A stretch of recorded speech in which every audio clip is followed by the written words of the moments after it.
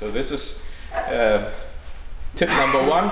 Posture, saluting posture, hero posture, and hero smile. Ta-ta! Yeah? So, and we're talking heroes like in the 1930s. We're not talking heroes like in Game of Thrones. Yeah, you can do that if you know what you're doing, but generally, all these, we know all these slow-mo sequences in Spartacus where they go, and it's totally stupid. I mean, it's, yeah, you get what you pay for. If you do this, then this is what the finesse of your technique will look like. So, okay, so posture and smiling equals spirit. And then the next thing is don't ever look at the weapons. Everybody knows that, but you will find yourself looking at the bind at one place, trying to figure out what's going on. As an exercise for you, just keep staring through the opponent. Don't even look at him, just keep staring through him. Musashi calls this the 1,000 mountains gaze, because if you look through the opponent, you can see the mountain range in the background. And so you have all the peripheral vision that you need. All right. That is so that is number 2. Keep looking through the opponent while, of course, smiling. This will make sure that your sphere does not inflate. If I'm fencing somebody and I start to look at the weapon, my fighting sphere inflates, and my focus will no longer include the opponent.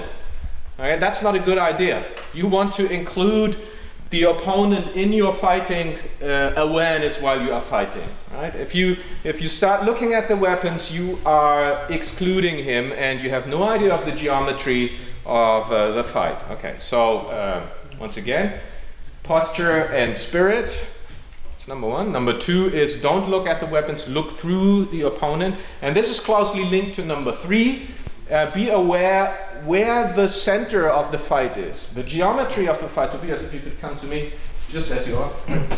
Just stay there. So the geometry of the fight is really important. The one thing that you want to keep track of is the center, which I call the imaginary space right between the two of us. And this space moves as we move. So now the center would be above my buckler.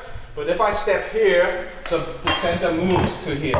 If I step away, the center moves into my direction half the speed that I'm moving away from my opponent. Okay, and this part, so this part here needs to be in control. If it's not in control, you are gambling. So if you pick up a weapon, so if we are binding in the center, now this is a neutral situation. None of us actually controls the center.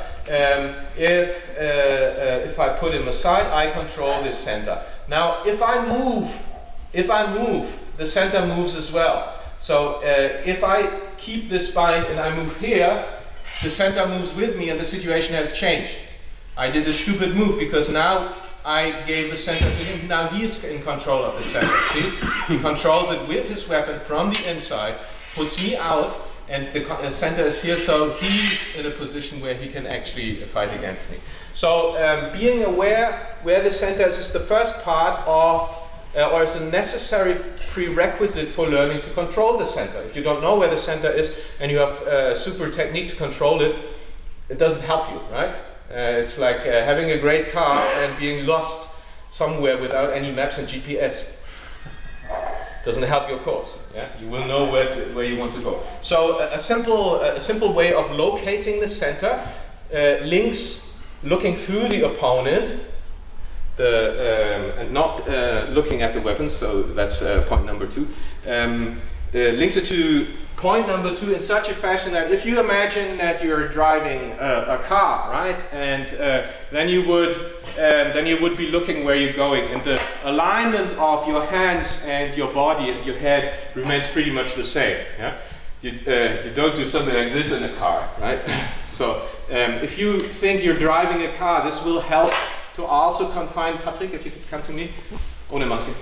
It also helps to confine the the fight into a smaller space, right? So if we are trying to strive to control the center here by moving in such a fashion that if we're driving a car, keeping our weapons in front of us or our hands in front of us, we can keep track of the center and can try to control the center. So it doesn't really matter who wins that fight, but this is a good way to get into true fencing in a tactical, from a tactical perspective. So try this. So these are 3 hints for you, 3 tips when you now proceed with your fencing. We have a little more than an hour to go, or actually an hour and 15 minutes to go. Number 1, what was number 1? Tip number 1? Smile and posture. Yeah, smile and posture. Raise your inner warrior and look like a hero, like a heroine. Exactly. And then number 2. Do you remember number 2? Exactly. Look through the opponent. Don't look at the weapons. And that brings us to number 3. Be aware of the center. And if you have trouble of being aware of the center, then think of driving a car. That often helps. Okay? Good.